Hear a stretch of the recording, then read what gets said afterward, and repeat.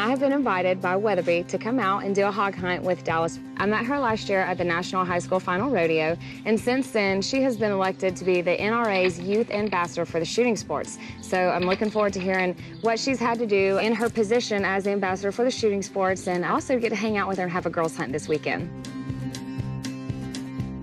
When I was chosen to be the Youth Shooting Sports Ambassador for the NRA, I was overjoyed seeing that I could help my high school team grow, and we actually have grown by 10 members, and also the junior high, we've created a team for them. We also set up a team in Idaho that they now have a team going to nationals. Dallas has been very instrumental in getting other people involved, both boys and girls. Our high school team is 50% girl. Up until 2 years ago, it was exclusively male. All of the girls had no prior experience. None of them had any skills at all, and we have several that will make the nationals this year. So Dallas has had a big impact on that. She's also been involved at the NRA conventions and through some writing that's been published in the National High School magazine.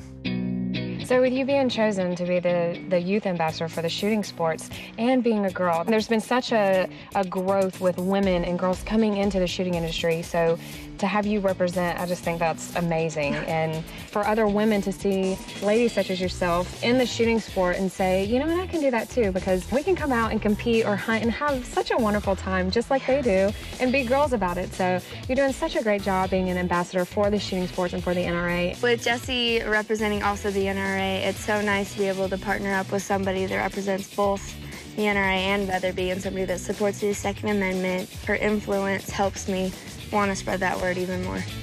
And I thank you, coming from the shooting industry as well, to help grow it, because the future is women and juniors, because, we're going to hand it down to them at some point. So we've got to get more into it, and you're doing such a wonderful job to help with that.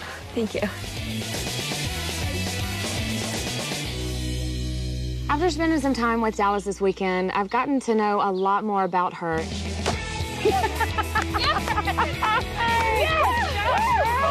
First afternoon out. Are you kidding me?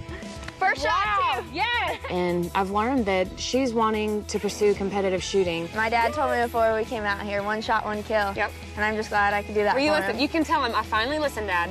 One shot, one kill. You did good. You made a perfect shot. So proud of you.